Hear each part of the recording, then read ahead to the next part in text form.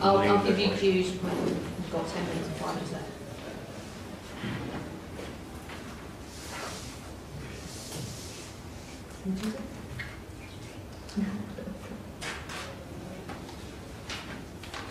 It's a giant block of code. I wouldn't know anything in my room, so I did cast it into my wall. There's vodka in there as well. Come back in 14.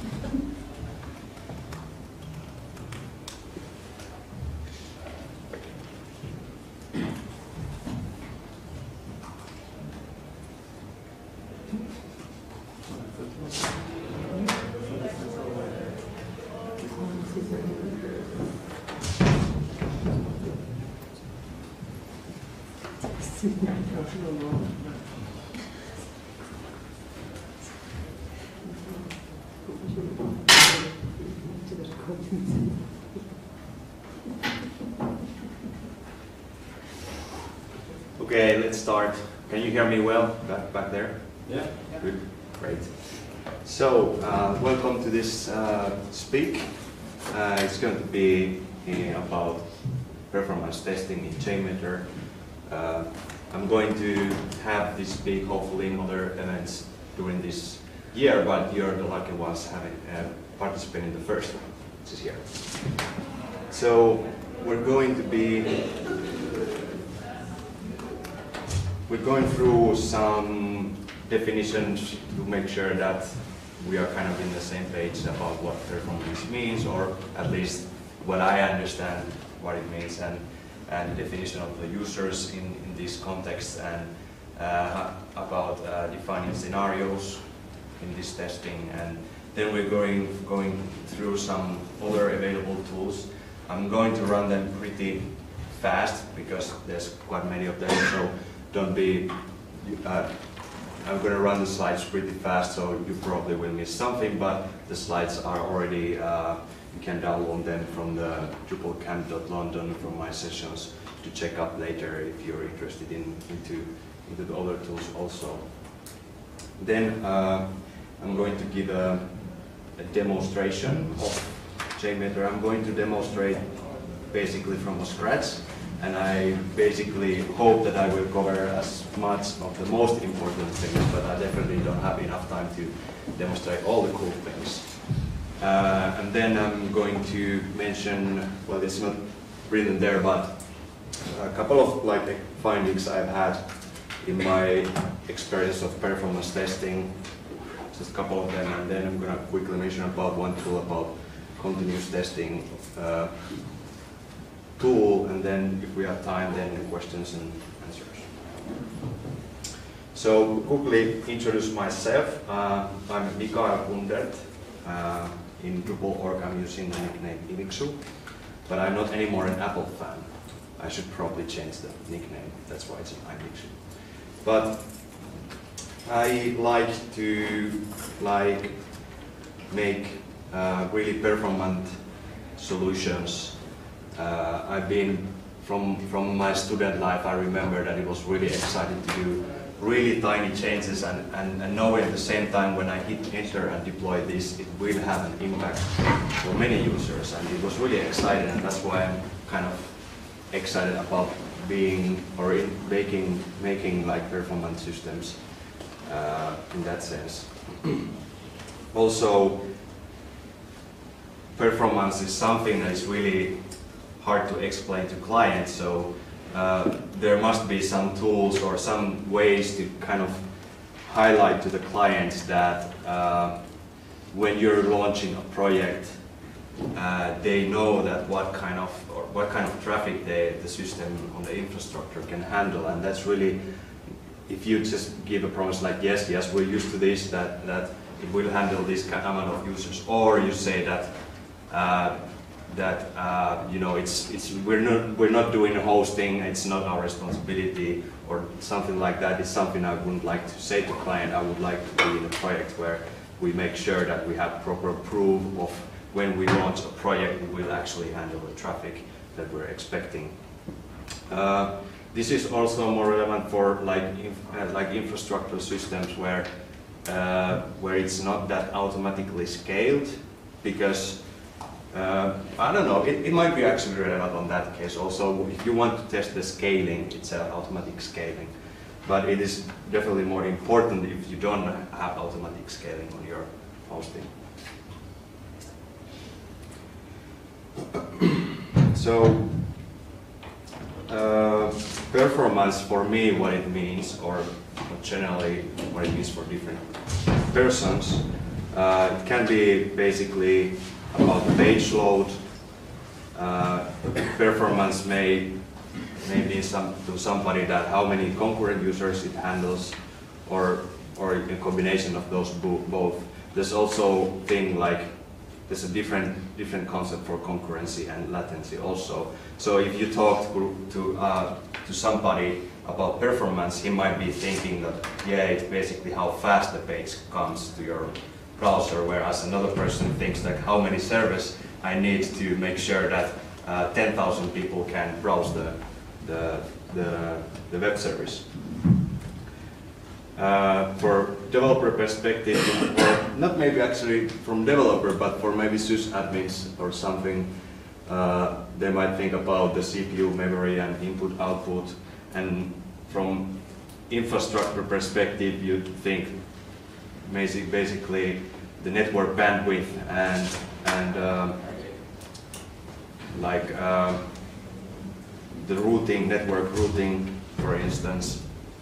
But from end user perspective is basically how fast the service feels generally. And there's a nice way introduced. There's I don't know what it's called, like an index score system called Apdex. And you might be familiar with this if you use New Relic. There's an Apdex score. I remember 2 years ago when I was using New Relic, and I was wondering what is this thing, and I actually like 2 months ago actually went to the question mark, and it gives you an URL address, and it's quite interesting, and it's a really nice tool. If you want to read more, go to apdex.org to get more into the specifics, but quickly it's a measure for the user satisfaction. It's based on 3 elements that or 3 zones of the application responsiveness, like users that are satisfied, or users that are tolerating or frustrated. And when people are satisfied, they are basically really productive. So basically, when you're using the web service, you don't get at any time you don't get a feeling that, oh, I need to wait, or like I'm already ready to click the next element or that kind of stuff. You will realize when you are tolerating, when you start to click new tabs, for instance. It's really common that if you quickly click around and then you get really complicated Drupal site and you haven't thought about the performance, you, especially when doing administrative tasks in Drupal site, you might find yourself like, yes, I will open that, but I will open in a new tab, and I wait that it will load, but I will still, click another tabs ready for the next task, and that means that you're tolerating.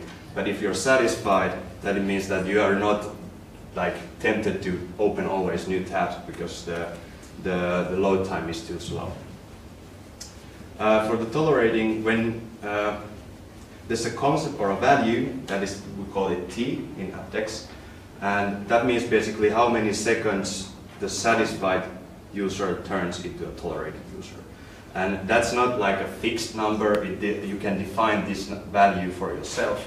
And by default in New Relic at least, I think it's 1.5 seconds. And the frustrated users then are the ones that basically are ready to leave, and I don't care anymore, I'll just go to Facebook or something.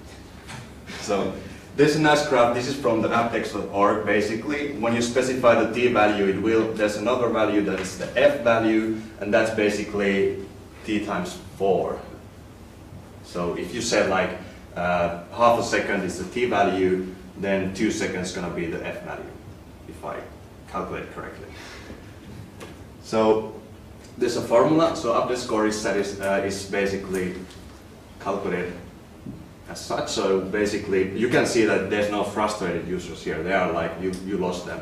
So you're not getting any points for that. For tolerating users, you're going to get like half of the points. So for example, if you have 100 samples, which is the lowest number there, it means that there's 100 requests made in this test, and 60 of them are satisfied, and then 30 of them are tolerating, and then the rest 10 requests or samples are frustrated. So you get a point of 4.75. And then if you manage to even get like the 10 frustrated user even into the satisfied zone, then you get a little bit higher score. Or if you get everybody into the 100 every 100 samples into the satisfied ones, then you cannot get the full one score. There's no number over 1.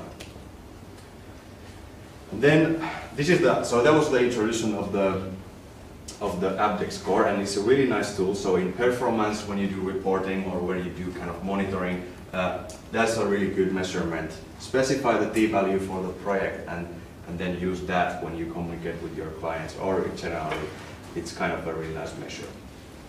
But this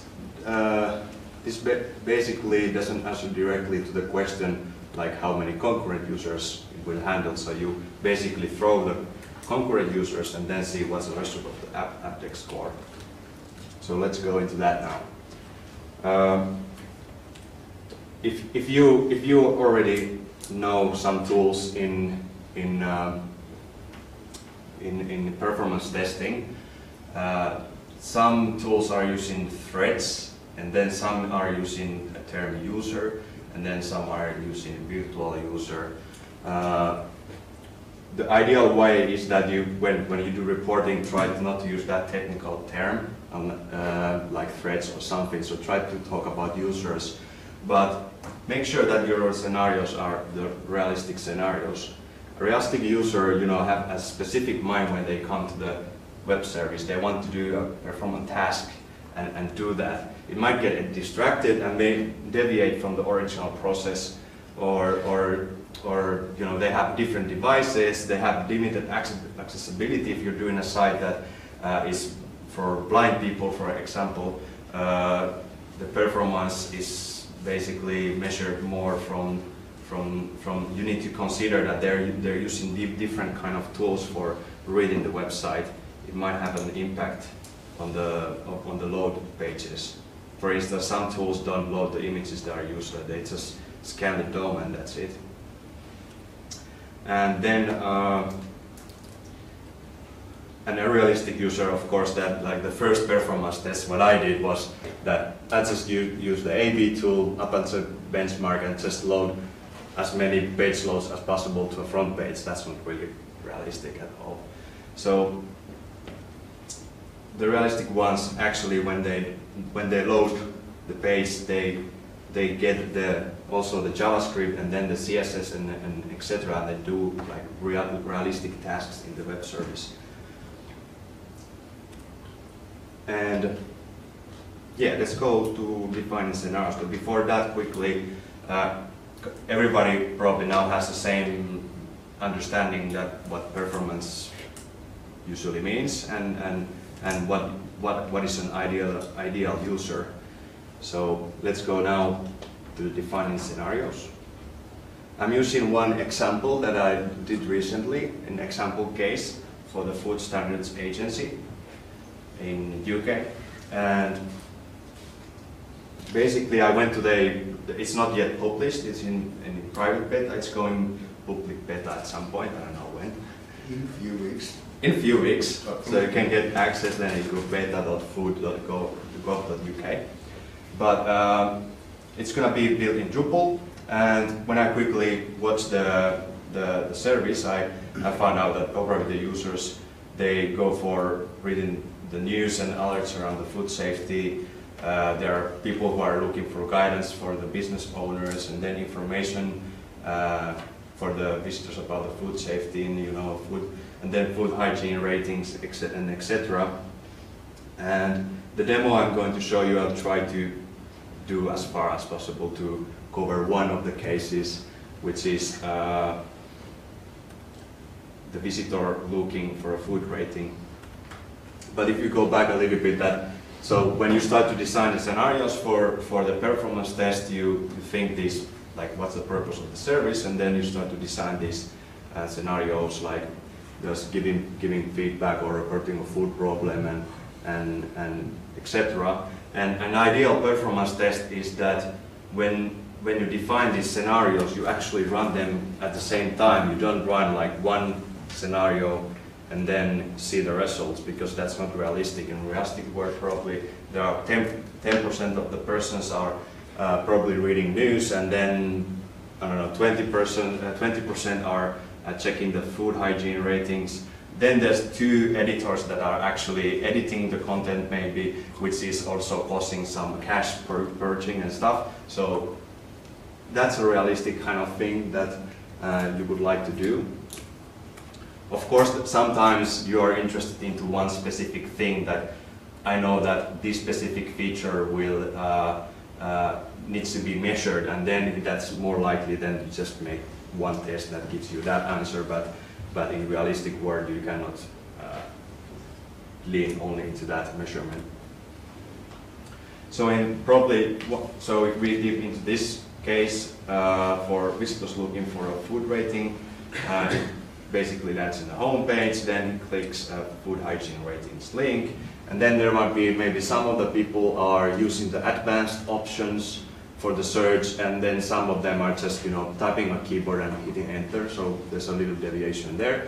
And then they click perhaps the search result. Of course, there's a small percentage that they don't find what they were looking for, so maybe we drop some of them out from the last request when you write or do your scenario. Visually basically means that it lands to this front page, and then clicks the link above there. And then you land into this page where you have basically the main element is the search form. For the 20% that are looking specific things that they are only looking, for instance, the 5 out of 5 ratings, they can click the more search options and make a search based on that. And the advanced option used to be at least 1 month ago, looks like this, probably better maybe nowadays. It's more accessible enough. Yeah, and then you get the search results, and then you click on some of them if you find what you were looking for. Oh yeah, and then you land on the page probably. If I almost was wondering that probably when you land on this page, you probably would click this link that what do different ratings mean. It's more interesting when you have some lower ratings on the restaurants. For instance, if it's top 2 out of 5, then you want more, okay, what it actually means. That then you probably would click there also. So yeah, we're now halfway through. I could take a couple of questions now, maybe. Yeah, I have 7 minutes. Yeah, I'm running time. If you have anything related to the previous topics before we go to the tools. Yes. Do we need a mic for the question?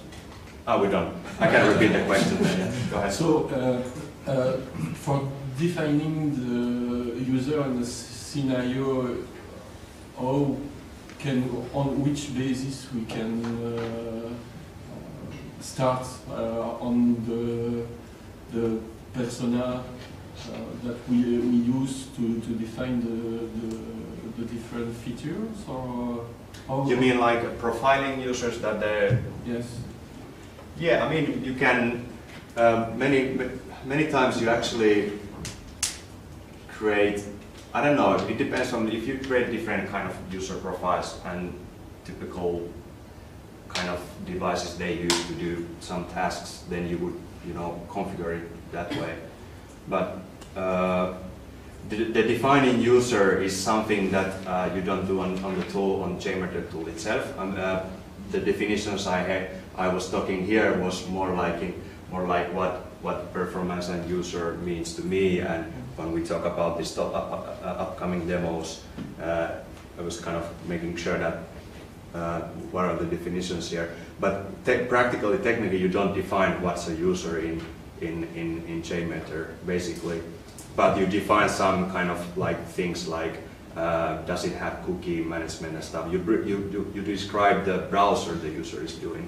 But it's kind of when you do the scenarios, you think, of course, the different profiles for the users, that they perform kind of different tasks, and it might affect what kind of devices or browsers they are using, and therefore you probably make a slightly different deviation on the other users that they perform these requests with these kind of settings. I don't know, did that answer the question? Hopefully. And I forgot to repeat the question, but yeah. How far do you go in defining these scenarios? Because here, for example, you say 80% normal search, 20% advanced search. But do you go in the 80% these keywords, that so many percent this keyword, so many percent multiple keywords, etc.? So, is the question that like do we define the segments by the keywords or? Did I? Yeah, and also the different roles, concurrency of different tasks being performed. Well, I'm going to answer to the question that hopefully answers that. So basically, how do I define the segments in JMeter? For Okay, you call instance. that segments, go. Yeah. So the way that when I think different users are doing different tasks, I have thread groups there. I'm going to show it to you then in the demo. And I specify either a percentage of a user that will go and run that scenario, and within the scenario you can specify also the percentage of the thread amount of users. There are some details that I couldn't get it work as I would like, but I think it's possible anyway. But I find myself just typing it directly, calculate it quickly somewhere else, and then type it directly. But I know it can do calculations out of that. So when you perform the test, then you say, let's make a 10,000 user test, and then we calculate how many of them are the editors and how many of them are the guys who are, for instance, have accessibility issues and using kind of different setup and etc. So you define the thread groups, but when you perform the test itself, you give it a number of users. Hopefully that answers your question. Let's see. Okay, let's see what the demo. Yeah, let's continue. So, other available tools before I demo the JMeter. So there's this is one tool that I mentioned. This is something like I wouldn't recommend generally, but there might be some cases for this one. This one is basically just making HTTP request. It doesn't load any JavaScript or CSS or anything like that. That's maybe good for testing only like network bandwidth maybe. If you're not interested in doing realistic thing, but actually checking how the bandwidth goes in your infrastructure, that might be good enough for you maybe. Then there's a Gatling. That's good for the Java-based web projects. When you define the test, it's it looks something like that.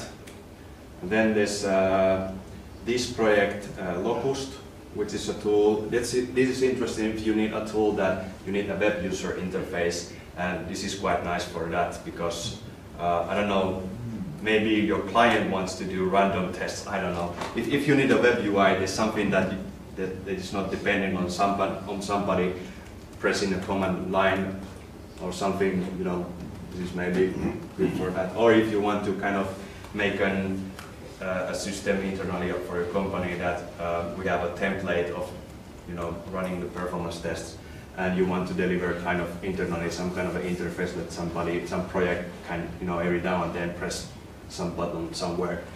This has a user interface for the web. This was written in Python, by the way. If you do test Locust, you use Python. Then there's Molotov. This is funded by Mozilla. It was quite like a simple Python-based test script. I probably wouldn't use this one, but that's one option. And then there's Load Booster. This is actually, I think this is not like an open source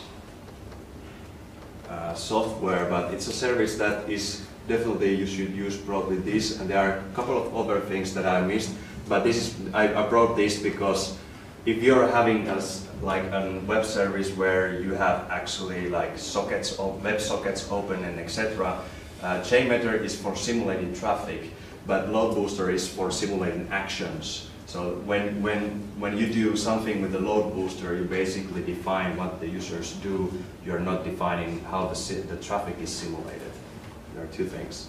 So basically, it means that if you want to basically make a request that, you know, have a WebSocket open and then makes another request or something like that. So when there's also some Ajax request going on, this is a really nice tool because then in this one you just basically say, you know, the user presses a button that has a selector of this and then it clicks and then see what happens. But it's more expensive because it needs to simulate the browser there. And the limitation for the service, I saw that it's 10,000 users, and I didn't see any mentions about if you need more, if you can, like, if you need to request an offer about that or anything. It was just, you know, that's the maximum top. But I don't know, it's a technical limitation. It's more like the pricing is it's just planned for over 10,000. And they use Casper.js for the tests. And then there's now the JMeter that I've been using, and this one is really nice. It's quite a mature, how do you pronounce that? My English isn't my mother language, but it is funded by Apache Foundations. It means that the Apache Foundation has plenty of sponsors, and then they have a lot of projects. And I consider the documentation for JMeter, and also if you check the Stack Overflow, there's a lot of like good documentation if you need help on something. And there are also a couple of interesting, if you Google JMeter and Drupal, you find a couple of really helpful templates also. I can't remember the guy's name, but I was using the template myself also. It was really good. It also has some recording feature, so if you want to quickly record a session, then just repeat it with larger scale, you can do that. And yeah, so I guess like I need to do the demo now. I was yesterday thinking that should I do a recording or not, just in case, or should I just do a live demo? And I was like, I'm tired, I'm going to do a live demo, so I'm kind of nervous now how it goes. So let's see. How much time I have? I forgot to put the timer. 18 minutes. 18 minutes, okay. Okay, I used 10 minutes for this. So I'm not going to demonstrate how to download JMeter. It's basically a package. You can Google JMeter and you download it and extract it somewhere. And you need Java for that. And I download to this directory, this one. Script, JMeter.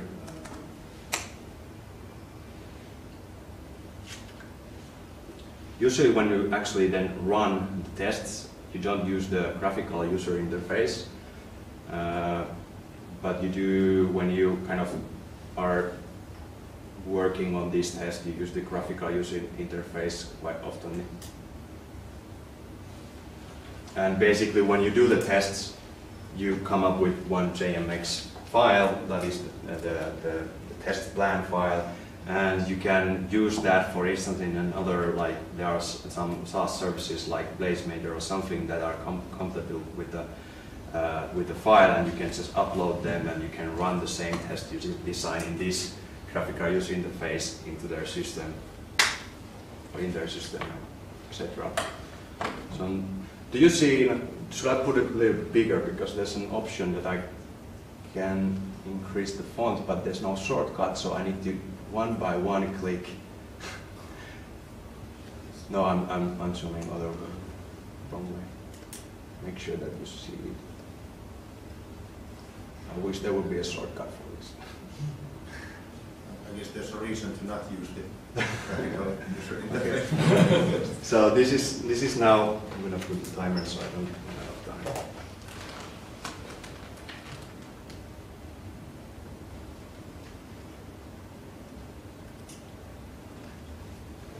So this is the view when you start from scratch, and you have like a test plan here. You can, I think, I never actually used multiple test plans, but here basically you start by creating a thread group, which means that it will be, or well, there's many ways to do this, but at least I use one thread group for performing one scenario. So this was kind of like, this is where I put the number of users, let's say like 800 are doing this scenario, then I would create another thread group that are using something else at the same time, like reading the news or something, 1000 there. Or then you can use some variables and then you calculate out of them. You can define variables from the test plan, or you can use also another element for this. So basically this graphical user interface is all about basically making this tree here. So you create a thread group, I'm going to use an example, just one user. The ramp up period means that how much time it takes when it is using, or when all the users are out there. And then you can specify the loop count. I usually tend to use forever because I want to run the test for a certain time, which I specify here under the scheduler. I want to perform, let's say, 5 minutes. 5 minutes for one user, for instance, and I want that the user, when it finishes the scenario, it just starts over. Because when I do this, when I run these tests, I want to know how many concurrent users the service can handle, and it means that basically when the user finishes, it just continues. So I want to get the total number that it can handle, and therefore I also specify here that when there's some errors for the user or something, then it will stop the thread. So it means that you, let's say you put 1,000 users in 100 seconds, you'll see that the users are using your service, and then you get more users and more users that are accumulating, and then basically once you start to get some errors, there's probably some performance issues. It might be also some software logical issues, I don't know, but then you start to see that the user count is actually dropping instead of like increasing. So that's the way I configure this, but depending on the actually, you can use in different kind of performance tests. Like if you're measuring some other things than realistic scenarios, these are really helpful then, like useful for specifying some other cases. But this is the thing I use and recommend to get the answer that how many concurrent users it handles. So now, once I have now a thread group of one user that I'm going to use, which is run for 10 seconds, I will create now under this element a sampler.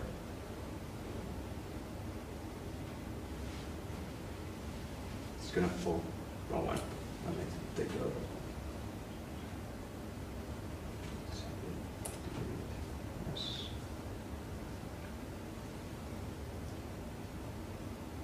As you can see, there are other interesting things here also you can measure.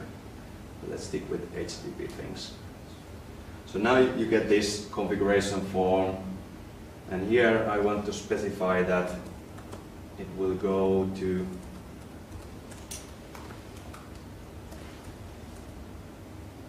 this address, and we're here in the front page. And then there are some options here that are really small. I'm going to read it for you. The first one is redirect automatically, follow redirects, use keep alive, use multiple parts dash form data for post, and then browser compatible headers. I usually tend to leave this as a default. The most impact actually has the follow redirects, because well, if you land into a page that has a redirect, of course the normal user would follow that. But on top of that, when you do then error checking, you're usually checking that the response gives you 200 OK response status. And if you have this unchecked and you have that assertion there, it means that it will give you an error because you actually get an redirect response. And then for a request, you can specify, of course, there are different methods. This is a really helpful for also to do, or really easy tool to do some REST API performance tests, for instance. So you have different methods. I don't know, can you even make your own phones here? Maybe. Didn't try out. Maybe it works. And yeah, and then the parameters and body guide. And you can also specify files to upload. So, okay, now when I hit play here, it starts to, now it just recommends to save the test plan, which I decided not to save. So I have a couple of problems. Okay, maybe I think, oh, that's taken.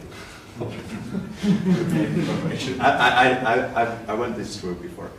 So yeah, let's see what happens. So now you see here in the top right corner that it hits and then it stops. So we have one problem is, for instance, that at the moment, if you go actually to this one, this address, because it's on private beta, I don't get to the VPN. My VPN, I don't know why I cannot basically enter it from this Wi-Fi. It's unauthorized. So I'm going to give an extra configuration element to this. So I'm going to add a configuration element.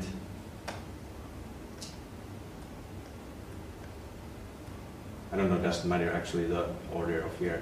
And then I'm going to configure here. I need to check from the other instance now that was because I don't remember this from top of my head.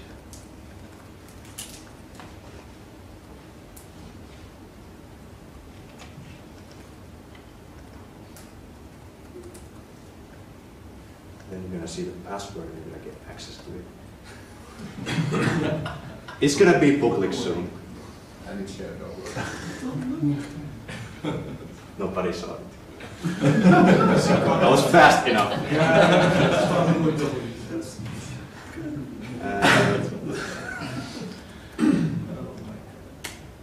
Okay.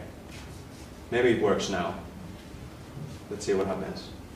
But now I see it's 1/1, so what it's doing right now, it's actually now hitting the front page all the time. Just one user. So let's stop it there.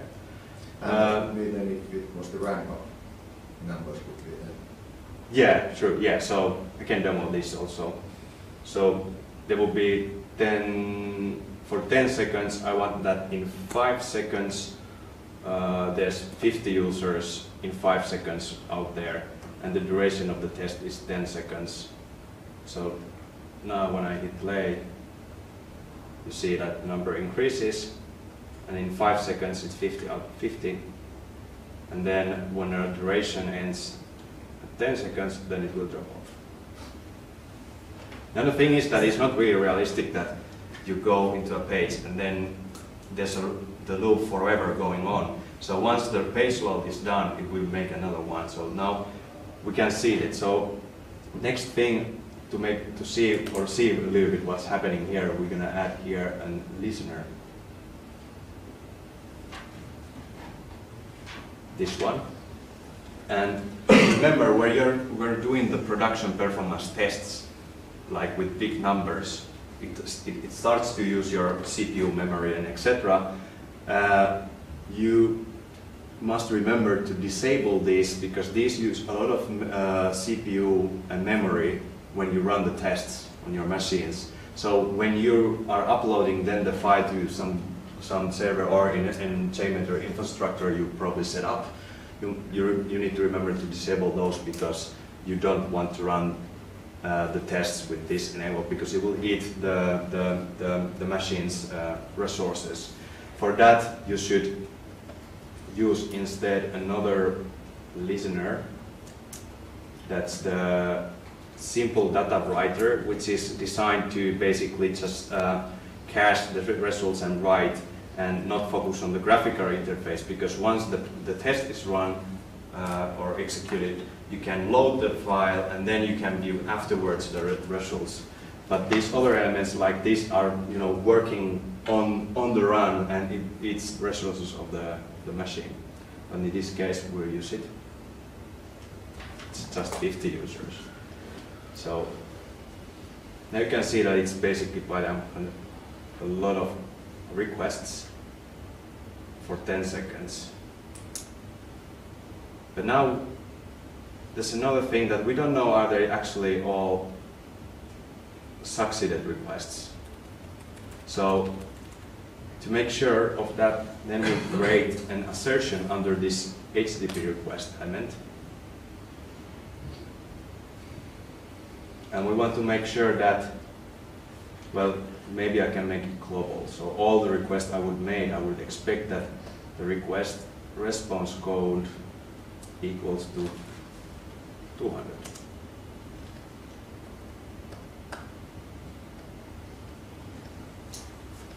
So now when I run this, it's now also making sure that it will respond with the 200 OK response. So we can actually now test it. If I would be expecting something else, let's see how if it works. Now I'm used to actually put the response assertion under the HTTP request, so I'm kind of testing this myself also. Something else.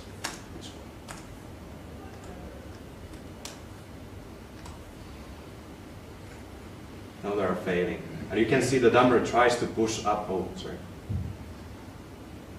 Let's repeat it again. You can see that it's trying to kind of. No, it's succeeding. No, what's happening? Confused. Yeah, now you can see it's trying to kind of push more users, but then at the same time we're getting errors and we'll stop the threads. It means like that's the maximum amount of users. So it tried to kind of make a rush there, but all of them failed basically.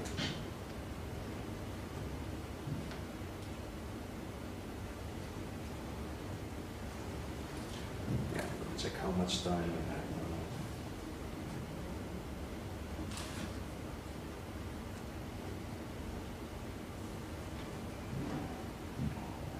I'm getting confused with the amount of windows I have here.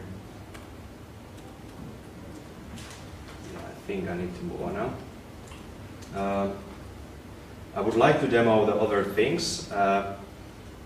Yeah, I demo one thing, one important thing actually. The realistic one here is that when you make an HTTP request and you're getting ready to submit a form, you need to take the token from the previous request and use that in the second request, in the post request, to make sure that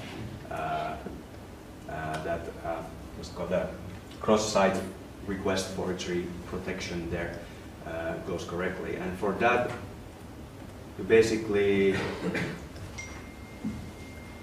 would create under the request you want to parse it from, you make a post processor, and you can use either jQuery extractor or some other things.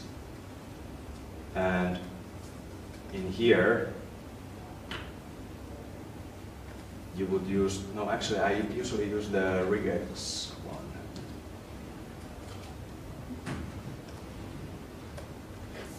And then I would create a variable that I would use, like the token. And then I would create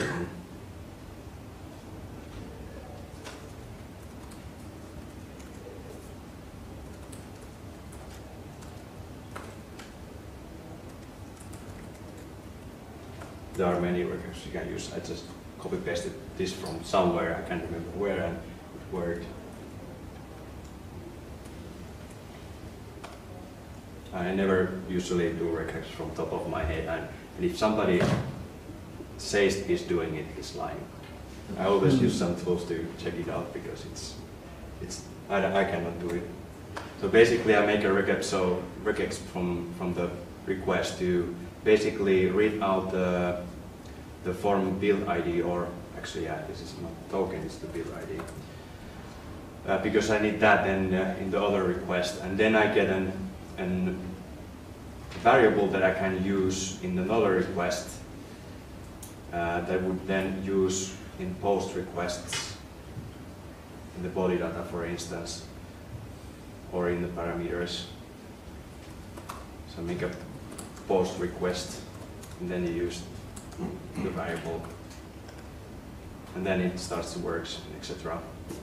I wish I could post maybe an example test plan JMX file for this, so I will tweet about this, so you can go and test the actual scenario which I introduced there, because it's quite useful. It will have then the CSV file. You will be using like the profiles that somebody mentioned that you want to use identities there, and there are tools that you can download a CSV file out of it, and then you can use those as in the forms. Also in this scenario, when I was running the real one, I asked our analytic team that can they do an export of all the search keywords they use, so I can use that as a source to make a realistic searches.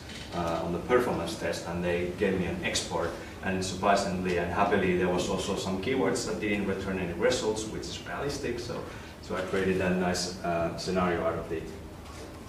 But yeah, this is a quick demonstration how to start with it. There are many of kind of elements you can use, and a lot of resources out on the internet how to kind of make your awesome scenario there. And I'll try to share the one I actually used. I can quickly show it to you, the tree of the actual test that I used. So this is the real one. As you can see, I've disabled a couple of the listeners because, well, except this one I was using for writing the data. But here I'm also enabled the cookie manager, then I'm extracting the search keywords, and then I'm going to the home page, and I'm using here some thinking time, so the realistic user actually reads the page instead of going right away in the second millisecond to the next one. So, and I added some randomness, so from 2 to 10 seconds, then it goes to the hygiene ratings landing page, and then from there it will extract the bill ID that I will need later, and then it again thinks a little bit what to search, and then it performs the search with the post requests, and then again thinking, and then there's an if controller. So if I don't get search results at all, then I probably just stop the test there. But if I get some results, then I will basically go to the search result page, and you can see that I'm using here a variable that is extracted from the previous one. Yeah, this one I'm using CSS jQuery extractor. So basically a random match from the search result. So I used a selector here, and then define it as a search result path variable. And then if I have results, then I do that one. So yeah, that was a quick demo there, and quickly then the results that I've been, that's the most exciting stuff, where you'll be planning your scenarios and then doing the stuff and then running, really exciting, and the developers are waiting what are the results. And then in JMeter you have some graphics out of that, but then I like to actually use New Relic and see the actual impact there. So from here I was using 2,000 user scenario from my laptop, and that's like not a lot, but this was for testing a minimal infrastructure that we have, which is basically one load balancer and 2 web servers and 1 database server. And these are basically the screenshots from the New Relic, and it looks like, yes, most of the servers are doing something. How much time? You've gone over. Over? Yeah. Okay. Yeah. Sorry. Yeah, but I'm just, quickly end this, like clicking slides on it. Thank you.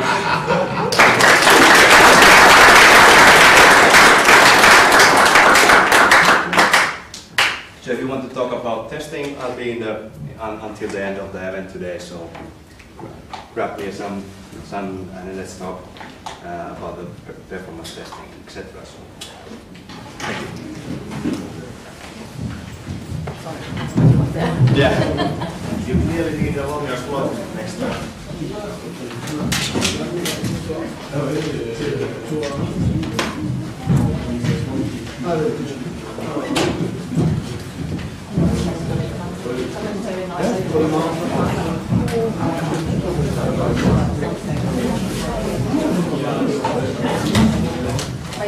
How much time Well, generally, it takes me 1 day to kind of like interview the project managers or the clients, like what they actually want out of the performance test. And then out of that, it also includes that I go to the website and see how it actually works to make sure that kind of that if it uses a lot of WebSockets and stuff, then it's like even doable. So 1 day kind of like investigating, and then doing the simplest scenarios, like going to a home page and maybe click on the link. I don't know, maybe one or depends kind of a lot of also that you have to be behind at the end or doesn't have a user password and where are the passwords, etc. So, but it's really simple. Like the example I did is like just like that. On my phone. But wait for it to work. the scenario that I